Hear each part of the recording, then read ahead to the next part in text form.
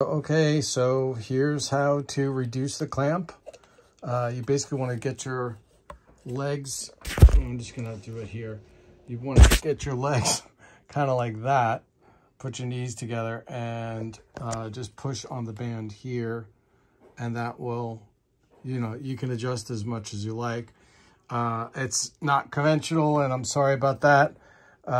But the new band is supposed to be more robust, and I guess it's just set too high tension.